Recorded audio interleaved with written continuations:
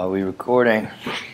Regular Joe here. This is a Q&A for the episode of our television show regarding the number 2. So here's the question. Are you a second child, or is there a second child in your family? What is that like for you?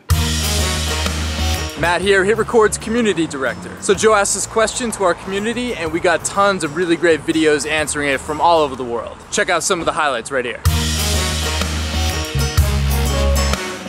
Being a second child meant that she blamed everything on me. My sister has this elaborate baby book with, a lock of her hair from her first haircut, her first tooth loss, things like that. And I asked where my baby book was, and it just didn't exist. I am a second child. My mom and my grandmother and probably other people saw me as the man of the family, the house, and all that. I honestly got my strength from mostly my sister. We had bunk beds, and he got to pick which bunk he wanted. Of course, he picked the top bunk because that's the good bunk. I thought that was unfair, that the only reason my parents could give me as to why he got to choose is because he was older. I am the second child. My brother Dan was 6.5 years older than I was. That meant that he was always better at everything. That was really hard for me, so I was competitive. I have an older brother. He's 3 years older than me. I think most of the time he was very jealous of me because I think I excel better than him. The second child tends to be a little more immature. Like, the second child will want to poke and annoy the older child. The simple fact that you're being compared to a sibling which you have nothing in common with aside from biological genes is frustrating. I find myself constantly trying to distance myself from the image that my older brothers created, and it's not that it's a bad image, it's just that we're different people. People would always come up to me and say, "Oh, are you as good as your brother in soccer, lacrosse, or tennis? Because he's so good, he's really talented, he could totally go places." And I'm just like,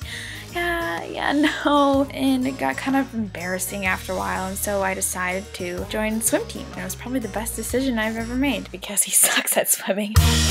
As we got older, we became less and less competitive and more sort of collaborative with each other, to the point where being a second child hardly mattered at all. As we grew older and we realized that we are both individuals and we are both allowed to be ourselves, we grew very close. I think because my parents didn't try to compare us, I never grew resentful. We grew up like best friends.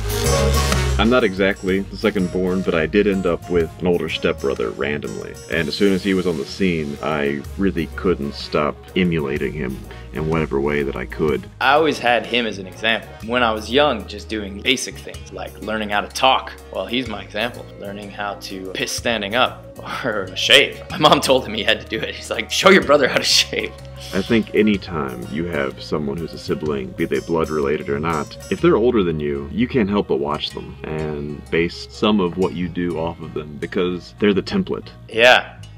He also, he died first, so I have that as an example, in a way. And frankly, it makes it less scary, in a way too, knowing that he's done it. Because all the big things that I ever had to do, he did them first. I guess that's what it's like being second. Alright, so are you a second child? If so, what's it like? Do you notice anything particular about second children? Anybody at all can contribute to this collaboration that we're working on for HITRECORD on TV Season 2. All you have to do is take out your camera, record your thoughts just like I'm doing right now, click on the collaboration link below, then once you're there, click on the big green contribute button. Just follow those steps and your video will be added. Alright, thanks everybody.